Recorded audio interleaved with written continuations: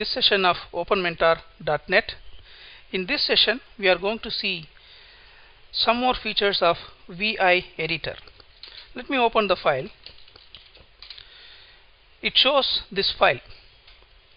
It says awake, arise, stop not till the goal is reached, all the great words of Swami Vivekananda. Now I want to do a search, forward search. I press slash and then say U. Okay, now it goes to the next U. You could see the cursor right here. Now if I want to move forward, I can simply press N. I simply press lowercase n. You can see the cursor moving to the next. It was there, now it is moving here. Now I am pressing N, it moves here. If I want to go backwards, I can always do capital N. Now the cursor has moved here. Now I press capital N, it moves here. So you can use small n and capital N invariably and interchangeably. If I want to see what is the current line number, okay, now I press Ctrl G. The moment you press Ctrl G, look at the last line. It says line 8 of 29, totally 29 lines, and the cursor is in column 1. Now I move the cursor here, I place that here. Now I press Ctrl G.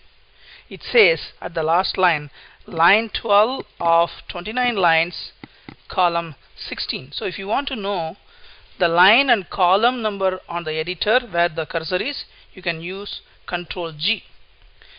If I press Shift colon and then press 0 and then hit enter, you see the cursor wherever it is, it goes to the first line of the file.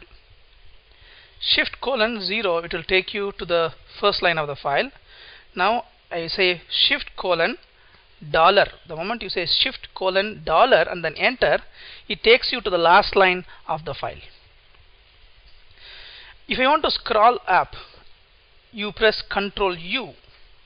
The moment you press Ctrl U, look at the cursor here. The cursor is on the first line. Now I press Ctrl U and then say Ctrl D, because it's right at the beginning. If you press Ctrl D, it moves half the screen. The cursor comes to half the screen. Now I press Ctrl D again. The cursor goes back here half the screen. So you can, if you want to move back and forth, you can use Ctrl U and Ctrl D.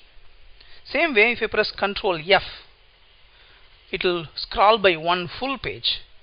Then if I press Ctrl B, it will scroll back one full page. I want to go to the 23rd line.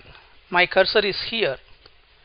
Now I want to move to the 23rd line. Shift colon, type 23 and then hit enter.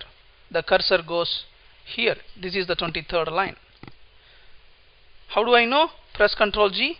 You know it displays line number 23 over here.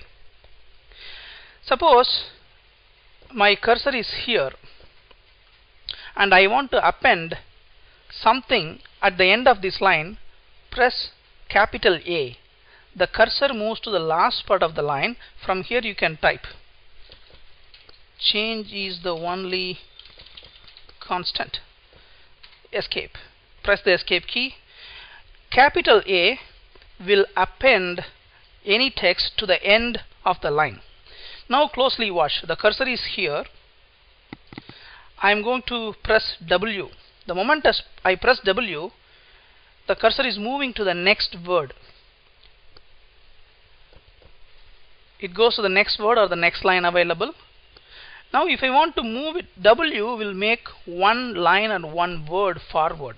If I press B, small b, lowercase b, it will go backwards in the same way. It will go to the beginning of the word or the line in backwards. Now I want to undo something. For example, I undo this. I type this. Now I want to undo this. To move out of the insert mode, go to press escape key, then press U, small u. The moment you press small u, it will undo the previous thing. So at the bottom it says one change before this thing, and then 11 seconds ago that change had happened. So if you press U, small lowercase u, it will undo the stuff. Now I am going to quit this file. Now this is the file for your reference. Just a quick thing: I for insert, escape key to move out of the insert mode, R for replace, X for delete, DD for delete line, YY for copy or yank lines, P for paste, 0 to go to the beginning of the line, dollar to go to the end of the line, slash forward search, question mark backward search, colon 0, shift colon 0 go to the beginning of line, shift colon dollar go to the last line, colon N go to the nth line, W go to the next word, B go to the previous word, capital A append at the end of line, U undo, control U scroll up, control D scroll down. With these commands you can do a lot more stuff in VI editor. With this I stop this lecture here. Thank you.